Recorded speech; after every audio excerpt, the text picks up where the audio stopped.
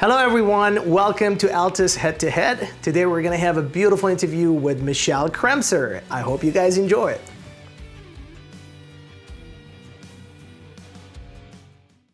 Actually, yeah.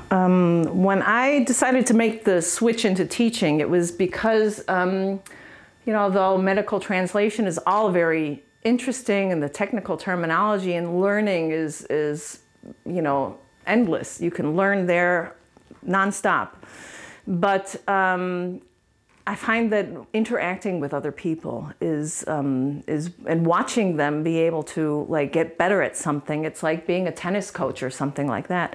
You are able to, see someone and teach them something. And when they're speaking, you'll notice all of a sudden, they just stopped and corrected themselves. They didn't say it properly, and they themselves stopped it. And you as a teacher, you sit there and you go,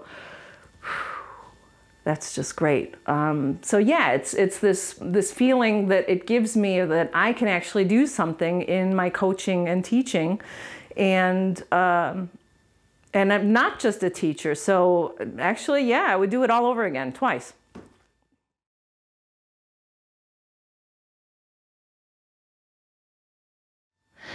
Well, I would say if you're just starting out, as I did, not as a young person, then be careful if you're going to sign a contract with a small operation, because these can be a little bit restrictive. If you're going to go out on your own and freelance, then my advice to you is definitely stay a small business, because the taxing in Germany particularly is such that it's less of a hassle if you are just starting out. So you're much safer that way. You can also network, and also I would suggest going to one of those associations for tax advisors, so that you know what you're getting yourself into, and stay a small business until you're ready to make the big leap into being just a regular business. In Germany, that means that, they treat Daimler as the same as they do myself. So if you're going to make that jump, you better make it with a decent amount of salary, quite a bit over, in fact, almost double over what you would do as a small business. If not, make sure you stay under that line on your income. And network, whether that be with Eltas, English Language Teachers Association of Stuttgart in Baden-Württemberg, or whether you do it with TEFL, or the Elta, or BESIG, or any of these associations. Get with a teacher organization, because not everybody has time to pick up the contracts that are out there, and we are a network that we cover each other's backs. So I think that it's very important to network in that way, and at workshops, keeping up with your professional development. That would have to be my advice.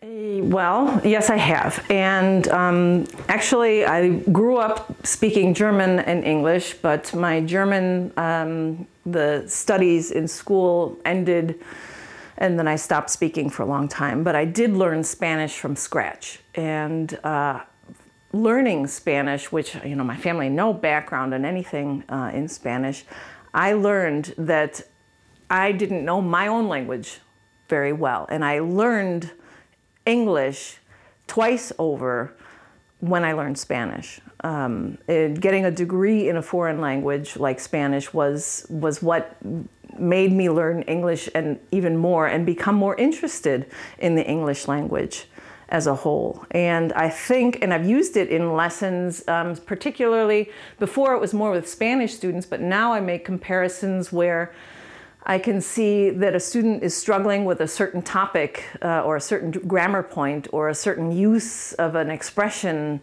or something like that in English. And I find that having learned the other language, I can help them through that a lot easier than just, if I hadn't learned a foreign language, or if I was just an English speaker teaching English as a foreign language.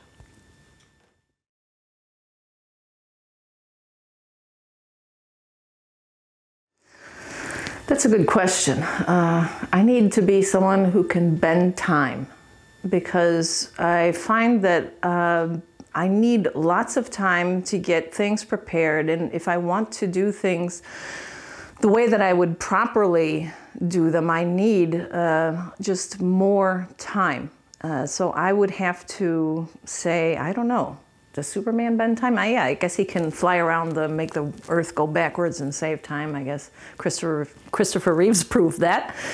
But yeah, because I like to dedicate the time that my students need, but yeah, there's always things that pop up, and I find that where it's the hardest is when you're correcting and writing. That takes an awful lot of time, and that's where it's mostly needed.